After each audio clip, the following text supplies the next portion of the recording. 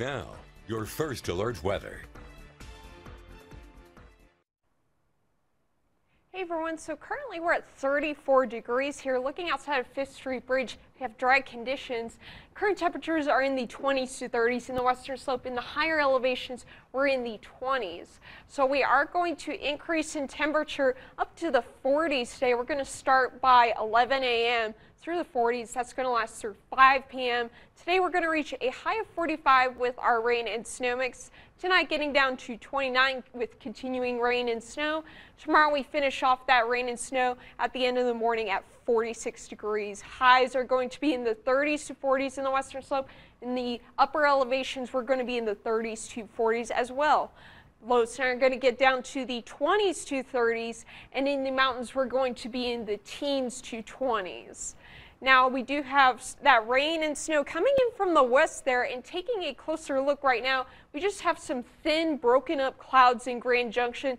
Radar is showing some scattered snow showers, but it is drying up before it even hits the ground. Timing out our snow, though, we do have snow coming in from the southwest that's currently going to hit us around the afternoon hours with that rain-snow mix in Grand Junction there. It's going to reach the mountains by the afternoon hours as well. That's going to last throughout the evening hours, but it's going to be very scattered. It's like hit or miss in Grand Junction there.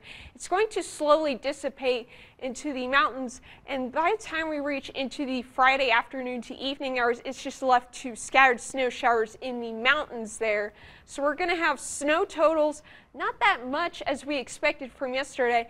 We're going to have 0.2 inches in Grand Junction. Looking closer here, we're only going to see most of the snows in the southeast portion of Colorado, while mainly we have a lot of snow here in Telluride at 4.4 inches. We do also have our winter weather advisory that's from 11 a.m. today until Friday to tomorrow at 9 a.m. That is up to 10 inches of snow here in this area shaded in purple.